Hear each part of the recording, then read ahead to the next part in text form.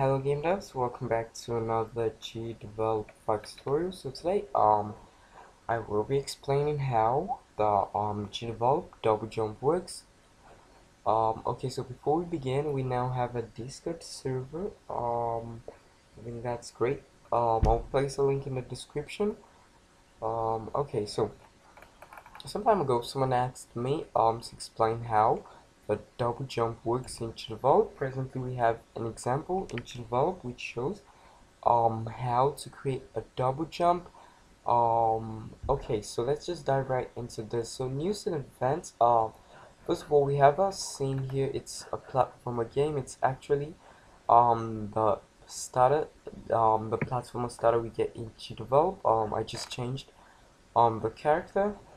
Okay, so news and events. I'll just create a group right here at the top. Group. Okay, so here that would be a double jump.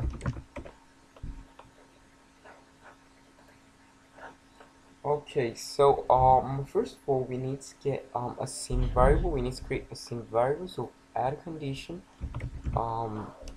Sorry, this is the new editor. So at the beginning of the scene. Okay, now let's add an action. First of all, let's search for a scene variable. So value of a scene variable, let's create one right here. Add, and I would name this jump count. So you can give this whatever name you want. This, I know this is the exact name which was used in the GDevelop double jump example.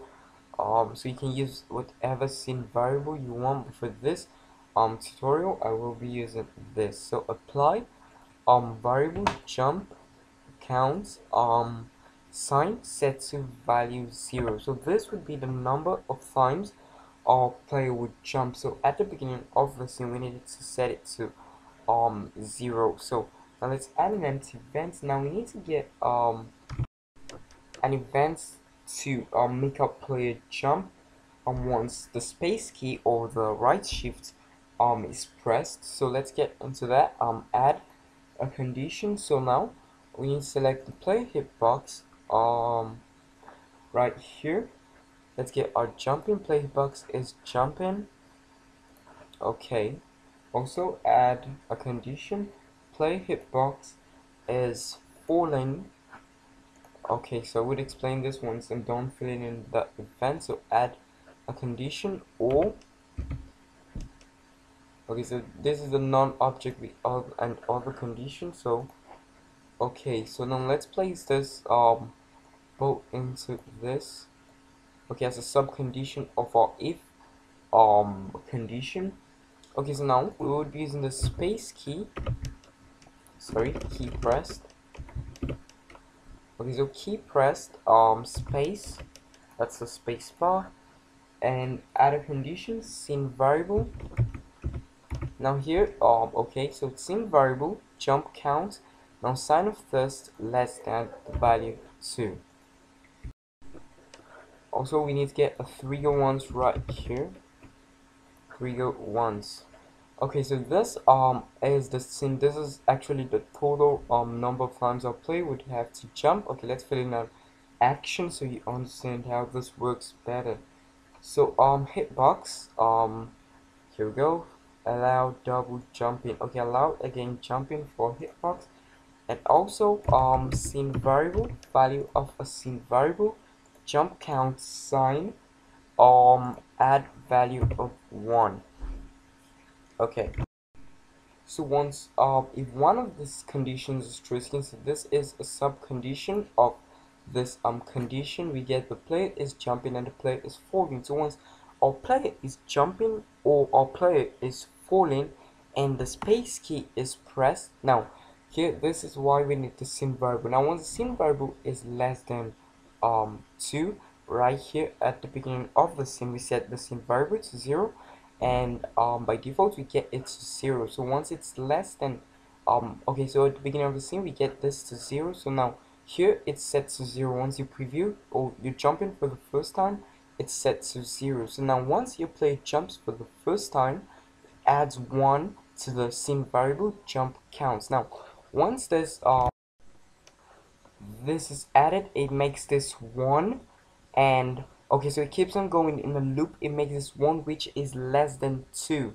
So once it adds 1, once again, once the space key is pressed, since it's less than 2 and the space key is pressed, it adds another 1 which makes it 2. So now that here is the limit. If you set this, so let's say less than or equals to, this gives it a total jump of 3, because 2, okay, sorry, gives a total number of 3 because we get 1 for 0 and 1 for 1 and also for 2 because it's less than or equals to the value 2. So we need to set that back to less than. So this controls the jump count sync variable. So if we set this a value of 6, okay, let's go with 5. This would jump at a total of 4 times, sorry, 5 times, because it's set to the sync variable is less than the value 5. Okay, so that's how it works. Now we need to add which sets our jump count sync variable to 0, and to do that we have our flow, which is the perfect object for this. Okay, so now add an empty event, add a condition. If one of this condition, which is the if, sorry about that, or, okay, so or add a subcondition, hitbox is on the floor, okay, and also once add a subcondition, hitbox is on, we get this, on a ladder.